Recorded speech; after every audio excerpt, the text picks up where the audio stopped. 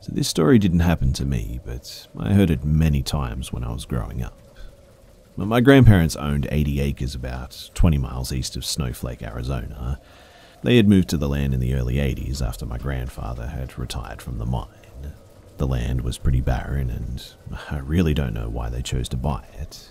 Red sandstone bluffs and dry washes cut across the landscape, dotted with juniper and cedar trees, and just pretty much red sand everywhere. I suppose at the time that the land was cheap. They didn't have close neighbours, though. The closest was about a mile away, which was my aunt and uncle. The next closest neighbour was a man named Stoddard. I never got his first name, just Stoddard. He lived about 4 miles away from my grandparents at the base of one of the sandstone bluffs, apparently. He was just a terrible rancher, from what my grandparents said. He thought that he owned everything and was entitled to do whatever he wanted. More than once, my grandpa had caught him cutting my grandfather's barbed wire fence to let his cattle into my grandpa's land to graze. But anyway, long story short, this guy was just a jerk. Now, this area is actually full of ancient Anasazi ruins. Most of them have been destroyed by ranchers with backhoes trying to find pots to sell and whatnot. I'm sure Stoddard was one of them, in fact. But the story goes that one day after losing a calf, Stoddard stumbled upon a cave sealed by a giant slab of sandstone against one of the sides of the bluff. Curious about it, he used a backhoe to remove the boulder. After going inside, he discovers a burial cave, and I'm sure that he was delighted. He starts taking things from the burial cave and selling them. And well, from that moment on, he just had some really terrible luck. First, he lost about $500,000 in the stock market. Then his cattle all got diseased and died. He was pretty much in financial ruin, and he gets another blow. His wife gets diagnosed with an extremely rare disease and dies. Then Stoddard gets thrown from his horse and loses his ability to walk. This all happens within a couple of years, mind you. He tells everyone that he knows that he's cursed from the burial ground. They all laugh it off, but Stoddard puts all the artifacts back that he still has and seals the cave back up with the boulder. And then he simply abandons all his belongings and just up and leaves one night. This is in the late 1980s, but fast forward a couple of years since Stoddard abandoned his ranch house. The land and the house are bought by a man from California. He puts the ranch house up for rent. My aunt is pregnant with her first son and decides to move up to Snowflake to be closer to her parents. Stoddard's house is actually fully furnished still, and so my aunt and her husband move in. He finds a job working nights at the local paper mill, and at first it seems like a nice little place. Creepy at night, admittedly, but not too bad. But then, weird stuff starts happening. For instance, my aunt starts hearing faint chanting and drums at night. She brushes it off. She had a hippie neighbor that lived about a mile away up on the bluff, so she figures that it must be one of them doing, well, hippie stuff. But she just can't help but feel like someone or something is always watching her all the time. She starts having terrible nightmares every night, but chalks it up to being alone and hormones and whatnot. She finally tells my grandpa about it, and he loans her his dog to keep her company at night. She drives the dog out there, but he just refuses to get out of the truck. The hair on his back is straight up, and he's growling now. She gets freaked out, but figures that maybe he saw a rabbit or something and hauls him into the house. The dog just stares at the door all night and growls. That night too, he growls and barks pretty much all night, all throughout the house. The drums and the chanting are louder this time. And the next morning, my aunt finds human bare footprints around the house. This goes on for about a week too, and the dog barks and growls at night, nightmares when she goes to sleep, footprints in the morning. The chanting and the drums keep getting louder, and finally, feeling like she's losing her mind, she asks my grandma to come over and stay the night with her. Grandma is more than happy to do this. After finishing her chores, she heads over, planning to make my aunt a nice meal. This is late in the afternoon. My aunt lays down for a nap, comfortable now that my grandma is there. My grandma decides to take a little walk at the base of the bluff. My grandma was actually a very religious person. She was very active in the church and devoted her life to Jesus. As she was out on her little walk, she likes to look for pottery shards or arrowheads and stuff like that. A little ways from the house, she gets a very unnerving feeling that something is watching her, though. She said that it made her skin crawl and she could sense something evil. So my grandma prays and walks back to the house pleading the blood of Christ. She decides not to say anything to my aunt, who is awake, because she's already pretty frightened. But she tells my aunt that maybe it's a better idea to stay at Grandma's house tonight. My aunt eventually agrees. By the time my aunt gets her stuff together, though, the sun is about to go down behind the bluff. Grandma, aunt, and dog all load up in the pickup. Grandma turns the key and nothing. She tries again. Nothing. Not being very mechanically inclined, Grandma goes into the house to call Grandpa, but he doesn't answer. She remembers that he was going into town this afternoon, and dang. So they unload and go back into the house, waiting for Grandpa to get home. It's nighttime now, no moon, pitch dark. The dog begins its low growl again. The sounds of chanting and drums begin, faint at first but growing louder. My grandma begins to pray in between calling Grandpa. Remember too that this is a time way before cell phones. And all of a sudden they hear something howl outside. Not a coyote howl, but something more ominous and large. And something is moving just beyond the reach of the porch light. Both women are beyond terrified at this point. And finally, after turbo dialing Grandpa so many times, he answers. My grandma is absolutely frantic at this point and says, "Elvin, something is outside of the house. You need to get here now." For what seems like hours, though, they wait for Grandpa's truck to come over the hill. Finally, they see the headlights. But before Grandpa flies into the driveway, something runs across the road in front of him. His headlights illuminate an animal, something. Grandpa jumps out of the truck yelling for the women to get the hell in. He unloads a couple of shots in the general vicinity of this animal. They haul ass down the dirt road towards Grandma's house. And my aunt, against her better judgment, looks back and she says that she sees red eyes watching them. The next day, too, my grandpa and uncle head over to the house. Grandpa verified that all around the house there were bare footprints in the sand, along with some really large coyote tracks. Needless to say, my aunt and grandma never went back to that house.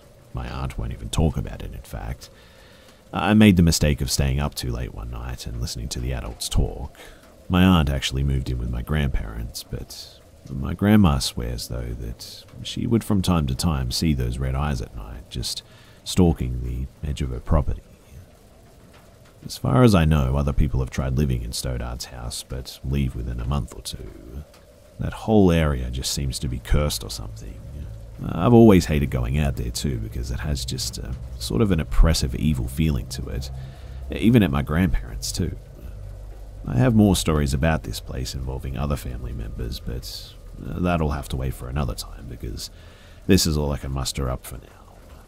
But after researching and talking to some of my Native American friends, I'm fairly certain that my family members had the misfortune of running into a skinwalker. According to the Native Americans in the area, they frequent burials and graveyards, allegedly, looting and desecrating the sites. They take pieces of the brains and the bodies and grind them into a corpse powder or something to use in their curses. They also are known to terrorize people away from areas like burials and ruins, which is apparently why they think that it's a skinwalker.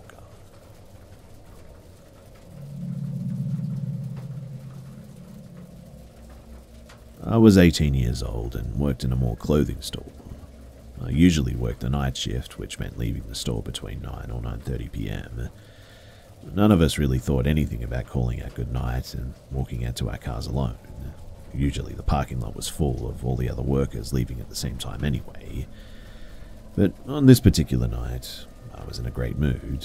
I'd had a good evening at work and was going to meet up with my boyfriend when I got home, so I was just smiling and thinking to myself as I walked. When I got to the curb in front of the mall exit door to check for oncoming cars before I crossed over to where my car was parked, and it wasn't that far away, maybe 10 spaces from the front, I glanced up to verify where my car was, and I caught the eyes of a man sitting in his truck. He was wearing a cowboy hat pulled down lower over his eyes as though trying to conceal his face, but he was staring intently right at me. Of that much I was sure. I literally froze in place. I've never felt fear like I did in that moment. I snapped out of my trance though, and I ran as fast as I could past his truck into my car, which was only a few spaces away. This was before key fobs, so I needed my keys to unlock the door. I always made fun of scary movies when the girl ran and sort of dropped the keys trying to get in, but it really does happen that way sometimes. I was shaking so badly that I couldn't even get the key in the door, and then I dropped the damn things. But seconds later, I was sitting in the car and shaking so badly that I just had to sit there a moment or two before I could drive off. He hadn't chased me, he didn't leave, but he did continue to just sit there.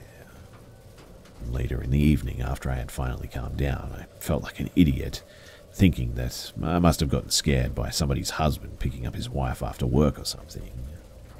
The next day, I went back to work, same night shift, and told everybody at work what had happened and how scared I had been. I sort of made fun of myself for being such a chicken, but I made sure that somebody walked out with me later that night. I stood at the door of the mall ready to run back in if I saw anything off, but he wasn't there this time. I sort of exhaled, and my friend and I went to our cars, relieved that everything was going to be okay. The following day at work, there was no talk of my fright from 2 nights ago, and it was business as usual pretty much. About halfway into my shift, the manager walked up to me and said that she actually needed to speak with me.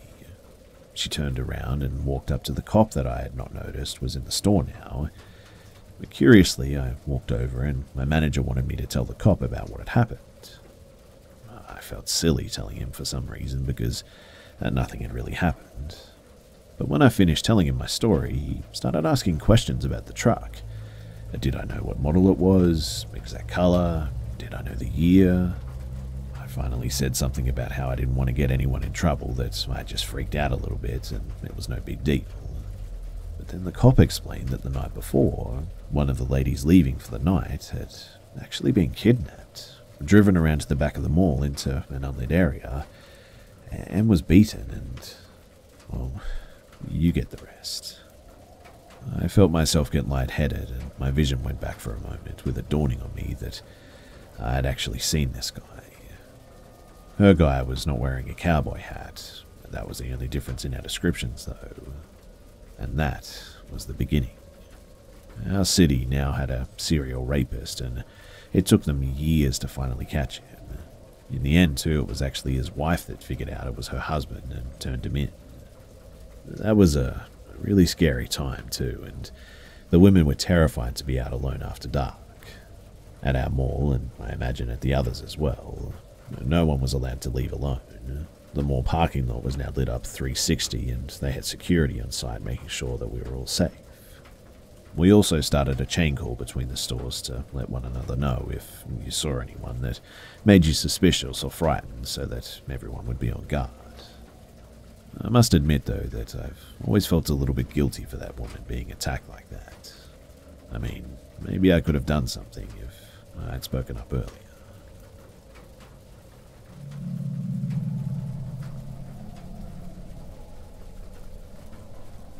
During this time, I was going to grad school in Texas and visiting my family in Kansas City. I had just finished my visit and was driving back to Texas. I'd started my drive, and about an hour in, unfortunately, I got a flat tire. I called my dad, and he told me to call roadside assistance and that he would be there with the AAA card as soon as he could. He got there, roadside assistance put my spare on, and we went off to the nearest Walmart to get my tires replaced. The nearest Walmart was about 20 miles away, as we were in a pretty rural part of Kansas. I was following my dad, driving about 55 miles per hour since I was on a spare. There weren't a lot of cars on the highway, basically just me and my dad.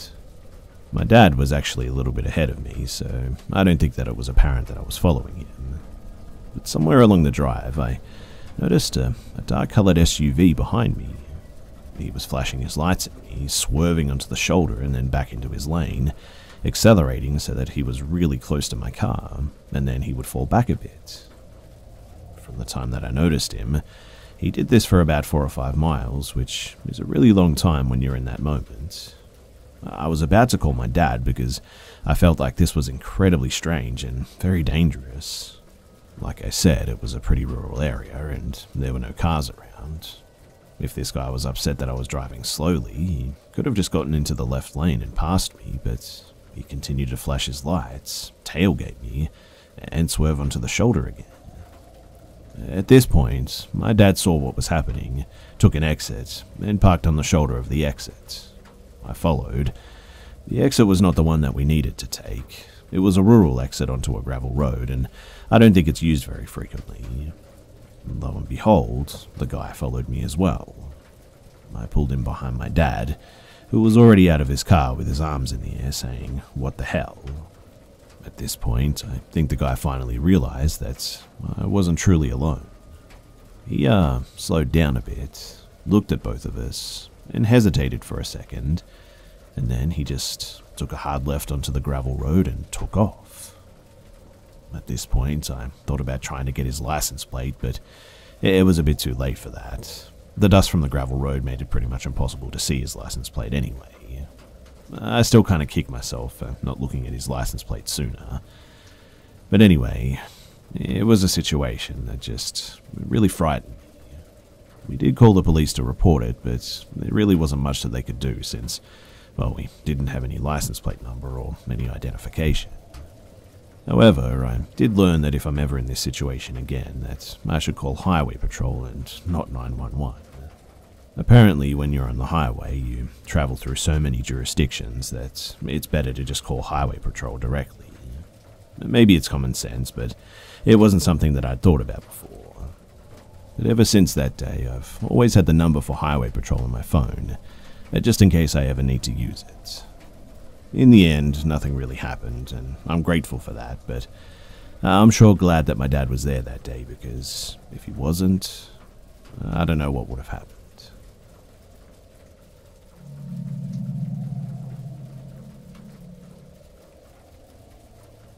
This happened in 2016, and this is the first time that I've ever spoken publicly about it. I also can't confirm what it was definitely. I always try to squash paranormal experiences with science and logic and stuff, so I'll understand if you don't believe it. But I just can't explain this one. And based on the circumstances, I think it was a jinn or something else supernatural. And yes, I know it's possible that I did this to myself somehow, but why have I never done it before or again since? It's just really strange.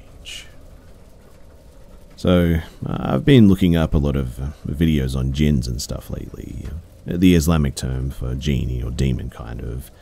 And it's primarily about military folks that have experienced things. And I've always been fascinated with these creatures, ever since I, unfortunately, think I encountered one. For context, I'm American and first became exposed to the concept of jinns after living abroad in Muslim societies. I'm non-Muslim and non-religious, for your interest, but I thought that I would add that. But the most profound exposure was when I first went to Kashmir. I was invited by a friend and was staying at her home. If you don't know the history of Kashmir, then you should probably know that it's the most militarized zone in the world and has had a lot of bloodshed over the years. As beautiful as it is, it's also just very eerie as a result. I don't really know how to describe it either, other than being very creepy at night with just lots of weird sounds. Outside the city and being in the Himalayas, there's lots of woodlands where the jinns supposedly prefer to live. Anyway, while staying with my friend, I noticed things would happen to me at night, like my legs or arms would randomly be pulled. I thought maybe I was just sort of jolting myself awake at first, but It happened multiple times each night and was really out of character for me. Then, one night, I felt like I'd been choked awake. I was really shocked and sort of confused by this one. And the next morning, I finally opened up to my friend and her sister about what I'd been experiencing. They told me that because I would sleep in only underwear and a t-shirt at night, it was hot weather at the time, I was possibly attracting a jinn or their house angel, Persinder or something like that. The house angel could be jolting me awake as a way to warn me about wearing pants where I could then attract a jinn. Obviously, I was very skeptical, but I decided to wear the pants anyway, and the weird jolting, I must admit, it stopped. A few days later, we decided to visit a rural scenic area of Kashmir. My friend's cousin, my now husband, yes, I did meet him here and we fell in love, took us there. But when we entered, I just started to feel extremely ill.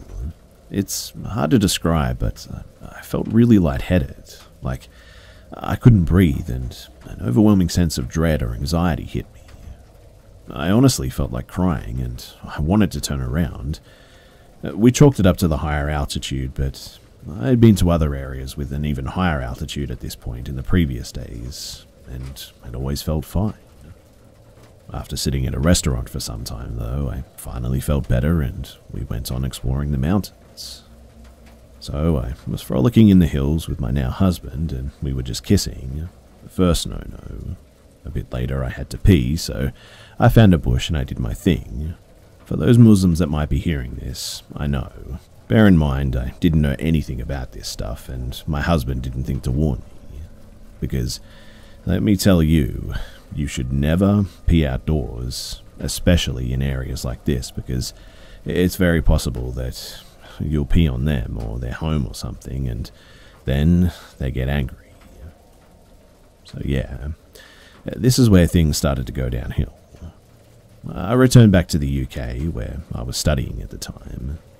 A few days later, I remember feeling just absolutely horrible for some reason. I was vomiting and just feeling really hazy. I assumed at first that it was just jet lag and went to sleep, and I actually slept for like 11 hours, not even waking up to pee once. When I finally woke up the next day, I hopped in the shower and my body just started to burn, like really burn. I was really confused as well as to why my body was burning like this, so I quickly hopped out and I looked in the mirror, and they were really deep, sort of curved, some in threes, which I've heard is an ode to the devil, scratches all over my chest, my breast, and my stomach. And man, did they hurt, and were even a bit bloody as well. I later found out too, when my friend looked for me and took some pictures, that they were also all over my back and right above my butt. The one above my butt was one downward curve and then two small horizontal curves inside of it, and they were in this sort of awkward place where I honestly don't think that I could have done it to myself. But I also didn't even have the nails to make such deep and intense scratches. I'm a very light sleeper too, and I just don't know how I could have done that level of damage to myself. Anyway, I showed it to all my friends, and they were all deeply disturbed and believed too that there's just no way that I could have done it to myself. I immediately told my husband to be, and he told me to recite some verses from the Quran that protect you from these jinns. And it was believed that I picked up a jinn in the place that we were at, and that it attached itself to one of the items that I brought from there. And, interestingly enough, reading from the Quran seemed to stop further activity. Now, I've been to Kashmir many times since and refused to return to that place. Also, the scratches have never happened again. Of course, I sometimes scratch myself, but they're always very minimal and nothing like that. I even tried to recreate the curved scratches at one point, and I just couldn't. And so, to be completely honest with you guys, I still have no idea how all those scratches got there.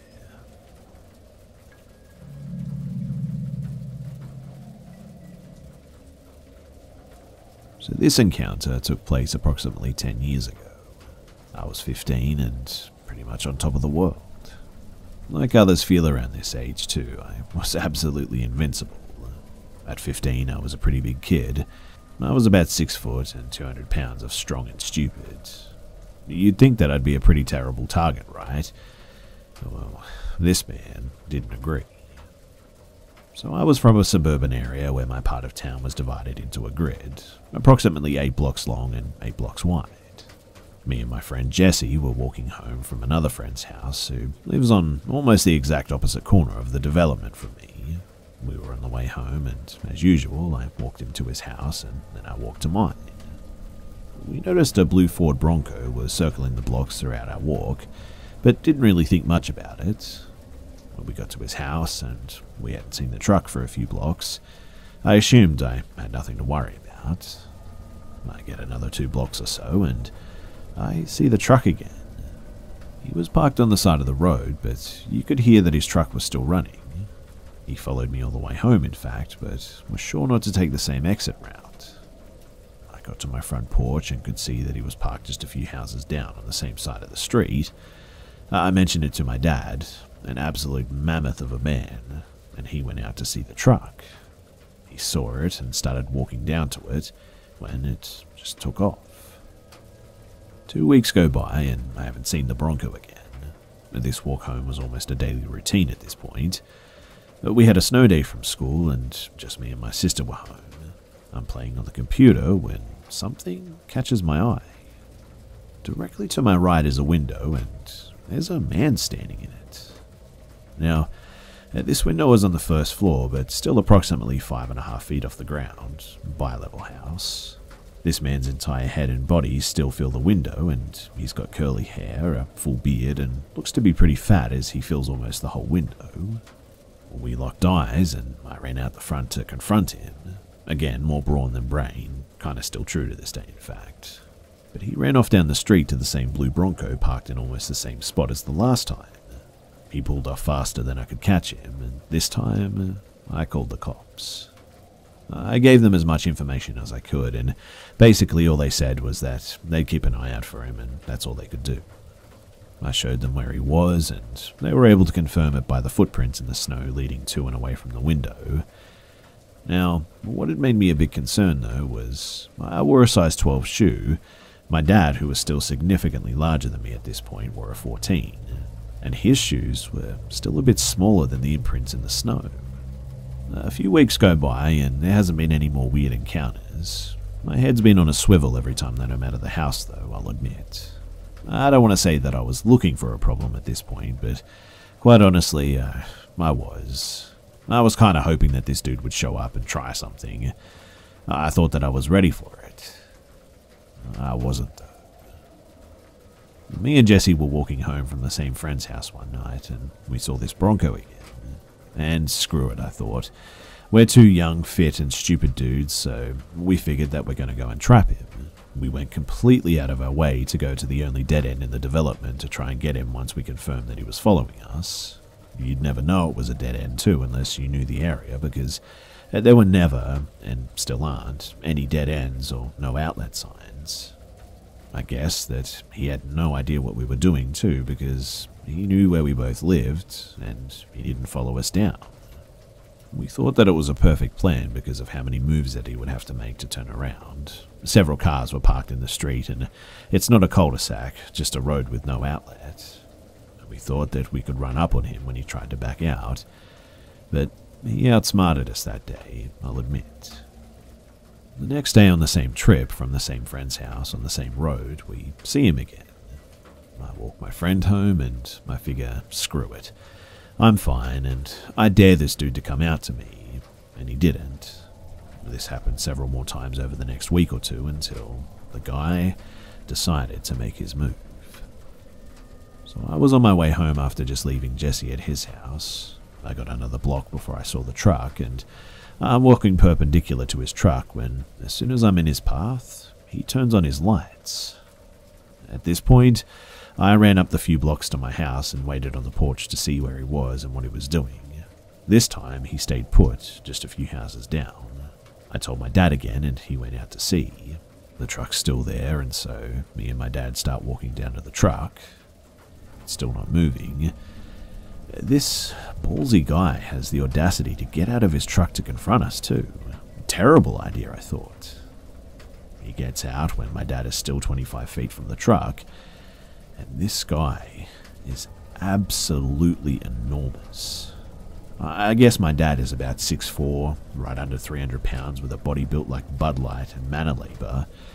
He's a solid, don't mess with that dude, but this guy still had size on him.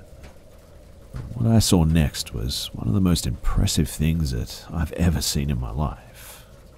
So my dad's not much of a talker, and at this point he's already got a problem with this guy.